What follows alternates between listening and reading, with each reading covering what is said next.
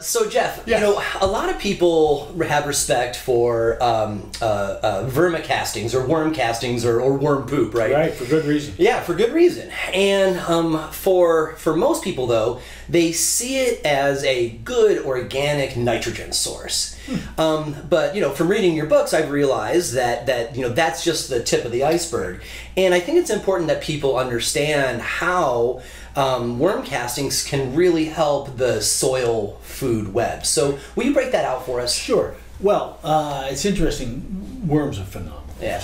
God, it just, well, you know, all the books that people have written about worms, they don't need another one from me. But if there was a subject to write about worms, and ants would be right there. But what happens with a worm is that they take in their nutrient, which is really just a bunch of microbes. They don't care about that leaf they're pulling into their body.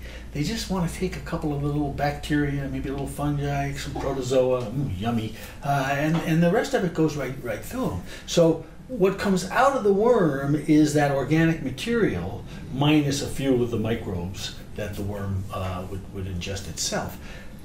But an amazing thing happens inside the worm that makes it more valuable than just nitrogen. Yes, there's good nitrogen in worm castings, but there is also somehow an increase in a number of the elements that you want to have as nutrients. So phosphorus, I list them in the book, Teaming with Microbes. About 5 or 6 of them are increased 5, 6, 7, 8 times in concentration as they come out the back end. So what goes into the worm and what comes out the back end are not the same in terms of nutrient quality.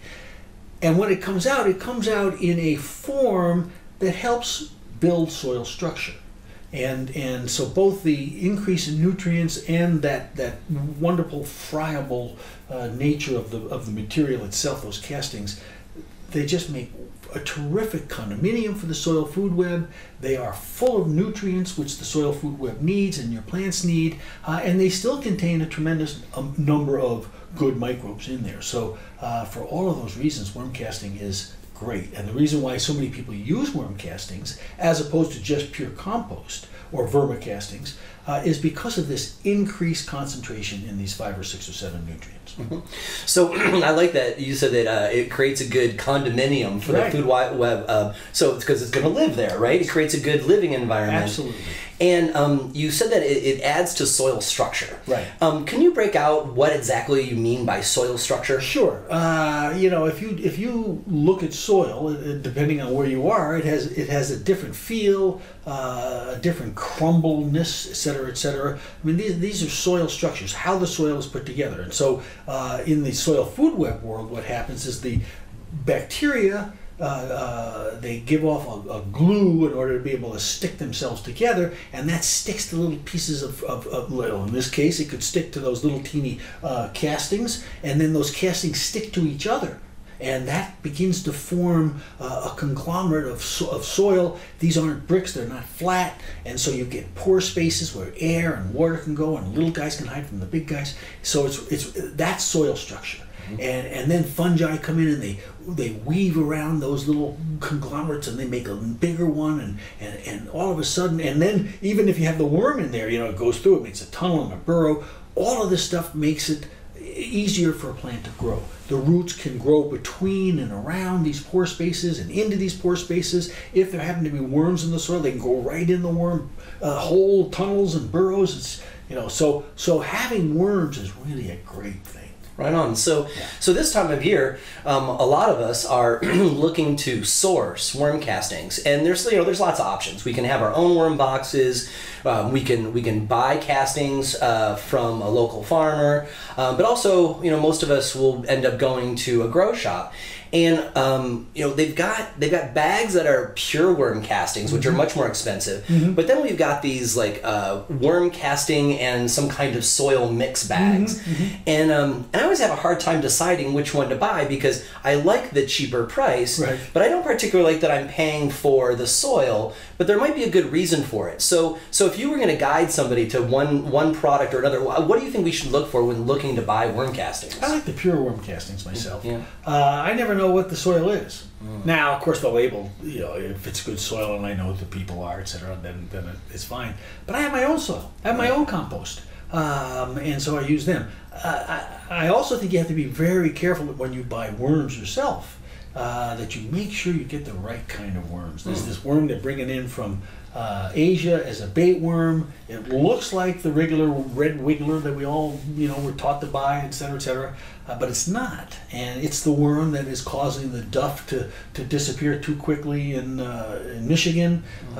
Fishermen go fishing, they don't catch anything, they throw the worms down on the ground. These worms eat all of the duff in 6 months that should take 2 or 3 years to disappear. And then the next thing you know, you have garlic mustard move in. Garlic mustard is, boy am I getting off point. Garlic mustard is allopathic for the mycorrhizal fungi that feed maple trees. And so maple trees are dying all over as a result. So you want to be careful about where you get your worms as well as your worm. Let's take another step down that rabbit hole. Okay. So you said, the red wigglers that we were all taught to buy. Right. And the recent feedback I've been getting from people, they've been recommending me picking up night crawlers. Right. So which are the right worms, and does it matter? Well, I don't know. The night crawlers, they're deep. They go deep. And we don't have them in Alaska, so I don't have a lot of experience with them, but I know people that have brought them into Alaska, and I'm beginning to wonder, is that a good thing, first of all? But all the worms, basically, in the United States have been imported. Wait, like all the worms? Yeah. Like even the ones in the soil, or just the ones that we're selling? No, the ones in the soil came in. We had worms in the in North America. Glaciation came and it destroyed the worms, except a few of them down, in the Arizona area. There's some what they call potworms that survived, but earthworms didn't. Oh. And so the Pilgrims came. And they had worms in the ballast of their boats. So they took those rocks, they brought them in. They had worms in, and then Johnny Appleseed and Oregon Trail, and blah, blah, blah. And about 20, 25 years ago, I started getting phone calls from people in Anchorage, Alaska, who said, what are these little bumps in my lawn? People had never seen a worm. Wow. That's hard to believe. Yeah, it is. I grew up on the East Coast. I mean, we had the biggest compost pile in the world and worms. I mean, that's what you fished with. Right. Anyway, it's very, very interesting. But worm castings are very valuable. I go for the pure, and the reason is soil structure, but also because it's got a high concentration of nutrients. Fantastic. Thank you very much. You're welcome. I'll shake your hand on that.